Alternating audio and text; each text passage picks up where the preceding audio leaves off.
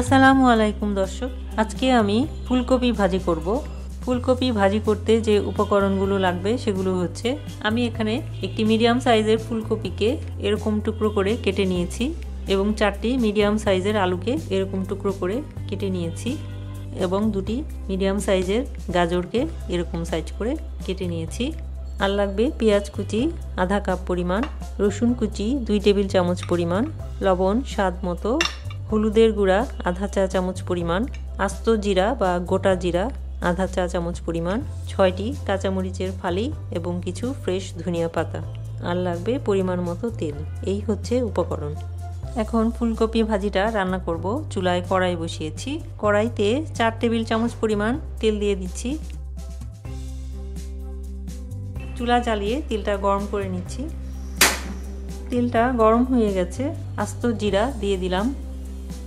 জিরাটা আধা মিনিট ভেজে পেঁয়াজ কুচি দিয়ে দিলাম।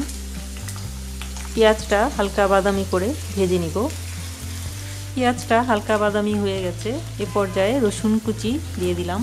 রসুন কুচিটা 1 মিনিট ভেজে আলু কুচিটা দিয়ে দিলাম এবং সেই সাথে গাজর কুচিটাও দিয়ে দিলাম এবং একই সাথে হলুদের গুঁড়া এবং স্বাদ মতো লবণ দিয়ে দিলাম।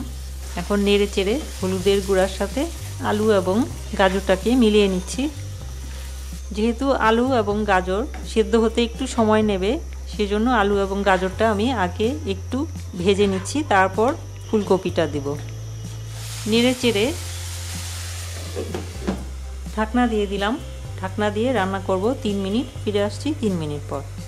ফিরে এলাম 3 মিনিট পর। এর মাঝে আমি ঢাকনা তুলে দুবার নেড়ে দিয়েছি, না হলে নিচে পুড়া লেগে যাবে। ঢাকনা তুলে দেখছি কি অবস্থা। নেড়ে দিচ্ছি। নেড়ে দিয়ে কেটে রাখা ফুলকপিগুলো দিয়ে দিলাম। আবার নেড়ে চেড়ে আলু এবং গাজরের সাথে ফুলকপিটাকে মিলিয়ে নিচ্ছি।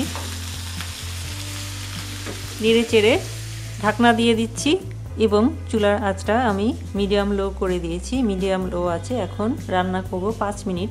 এর মাঝে 1 মিনিট পর পর ঢাকনা তুলে নেড়ে দিব, না হলে নিচে পোড়া লেগে যাবে। ফিরে আসছি 5 মিনিট পর। ফিরে এলাম 5 মিনিট পর। ঢাকনা তুলে দেখছি ফুলকপি, আলু এবং গাজর অনেকটাই সেদ্ধ হয়ে গেছে, প্রায় সেদ্ধই হয়ে গেছে। এ পর্যায়ে 3টে কাঁচামরিচের ফালি আমি এরকম খুলে দিয়ে দিচ্ছি যাতে ঝালটা বের হয়। আর বাকি 3টে কাঁচামরিচ আমি এভাবেই দিয়ে দিলাম। একটু নেড়ে চেড়ে ঢাকনা দিয়ে দিচ্ছি 2 মিনিটের জন্য। ফিরে আসছি 2 মিনিট পর।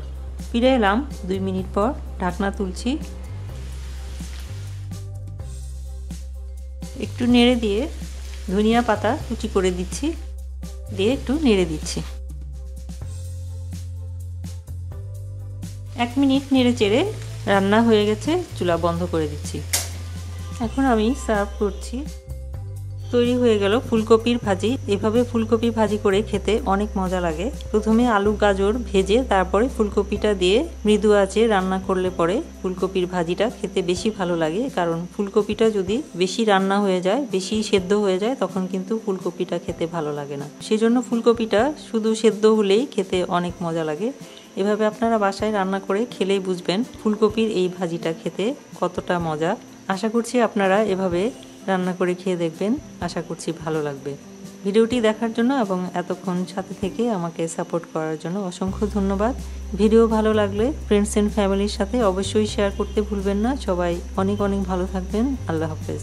আশা করি আমার এই ভিডিওটি আপনাদের কাছে ভালো লেগেছে। ভালো লাগলে অবশ্যই লাইক দেবেন, শেয়ার করবেন এবং আমার চ্যানেলকে অবশ্যই সাবস্ক্রাইব করতে ভুলবেন না এবং সাবস্ক্রাইব করে বেল বাটনে ক্লিক করবেন। সবাই অনেক অনেক ভালো থাকবেন, সুন্দর থাকবেন, সুস্থ থাকবেন এই কামনা করে আজকে এখানেই বিদায় নিচ্ছি। খোদা হাফেজ।